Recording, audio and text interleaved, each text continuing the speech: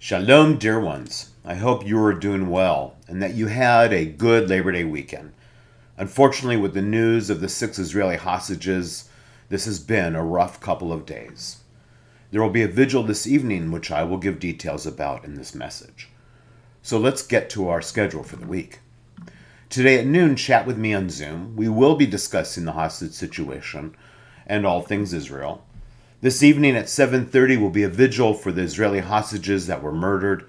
It will be at Shir Hadash, and we are co-sponsors. This Friday, we will have our last Kabbalat Shabbat service on the patio at 6:15 p.m. This Saturday will be the Bar Mitzvah of Matthew Morris, 10:30 in our sanctuary. Mazal Tov to Matthew and the entire Morris family. This Sunday is the beginning of religious school. We'll have our annual pancake breakfast in the morning, thank you, Religious School Committee, as well as lunch provided by Brotherhood. Also Sunday is our preschool back-to-school picnic. We have a special opportunity before Erev Shabbat services on September 13th. Come mingle, meet other Jewish singles at Temple Emanu-El at 6 p.m. in the Benefactors Room.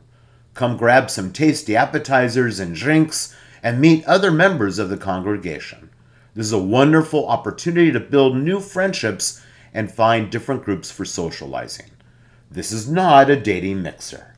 And then at 7 p.m., we'll have a Ruach Shabbat service in our sanctuary. On September 18th, all high holiday tickets will be mailed to all members in good standing. Please contact the office if you have any questions. May you have a wonderful week, and I look forward to seeing you in person and on something Zoomy. Shalom.